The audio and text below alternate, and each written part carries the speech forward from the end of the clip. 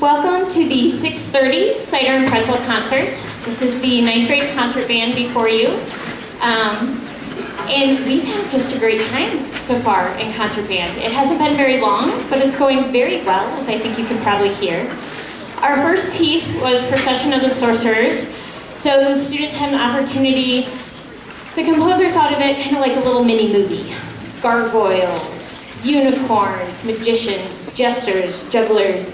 And so they got to pick out some different characters and really work on their tone quality, articulation, and balance to bring some of those to life. Our next piece is very different and more challenging.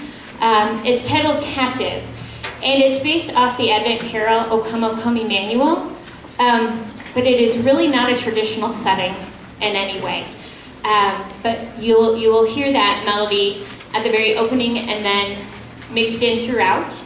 But there's a lot of drama and conflict involved in some of the writing as well. So we hope you enjoy Captive.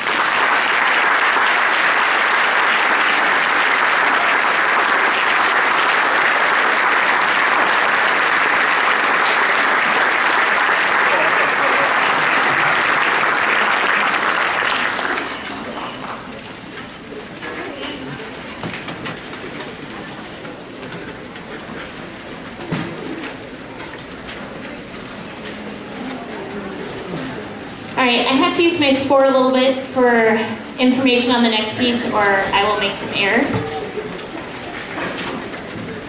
One of the most wonderful things about music is that it shows up everywhere in life. All the important moments in your life, whether they're happy or sad or monumental, music is a part of that.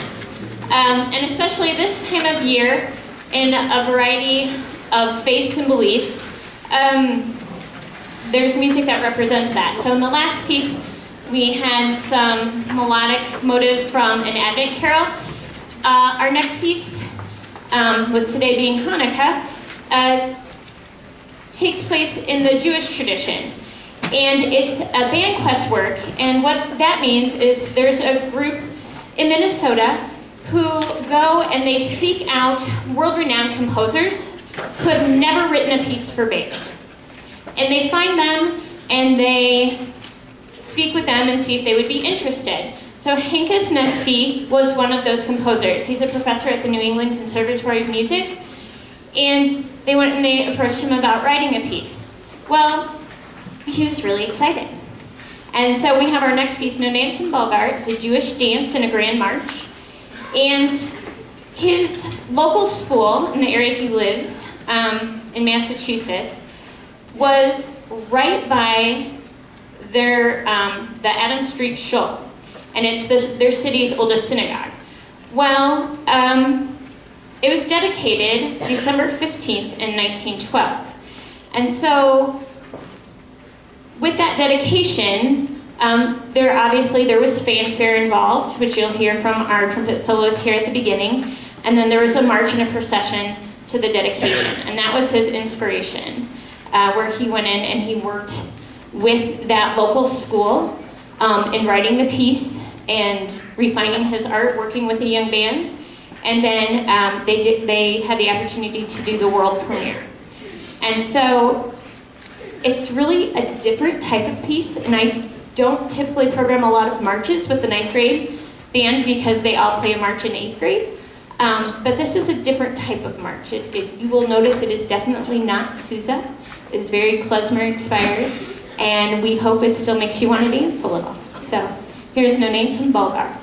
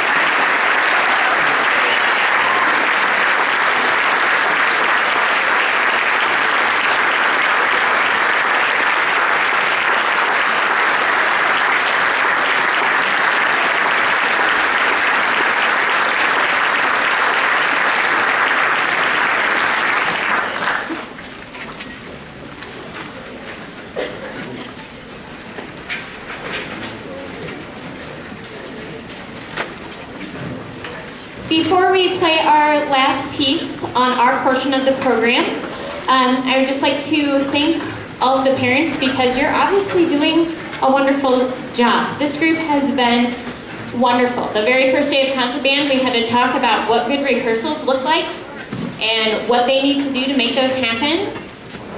And the vast majority of time, that is happening. So that's, you know, as much as anyone can ask for. Students to come, be eager to learn, be ready to play, and the difference in just this short amount of time makes me so excited to like even dream about what they're going to sound like by the end of the year. They're really doing well. Our last piece is In the Bleak Midwinter, and this was Robert W. Smith is a well-known band composer, and a retired band director, Miss Alta Sue Hawkins, went and approached him about writing a piece based on In the Bleak Midwinter, and he loved the idea because the melody lent itself so well to band and orchestrating it. Unfortunately, in the time that he was working on the piece, Miss Alta Sue passed away. And so he took the work that he had done so far and went back and revisited it a little bit. Her main instrument was clarinet, so you're going to hear the first statement of the melody from a solo clarinetist. And then her three children, one played horn, another one played euphonium, and then the third one played horn. So you'll hear soloists and solis come in with a lot of counter melodies and those instruments really predominantly throughout the entire work. With her being from Virginia, a really well-known folk tune there that was important to her was Shenandoah. So that is the counter melody through a lot of the work, and it's just beautifully orchestrated and written and fits this group quite well. So we hope you enjoy In the Bleak Midwinter. When the students are finished with their portion of the concert, they're going to swap places with Wind Ensemble back there, and we'll get to hear a lot more good music. So thank you.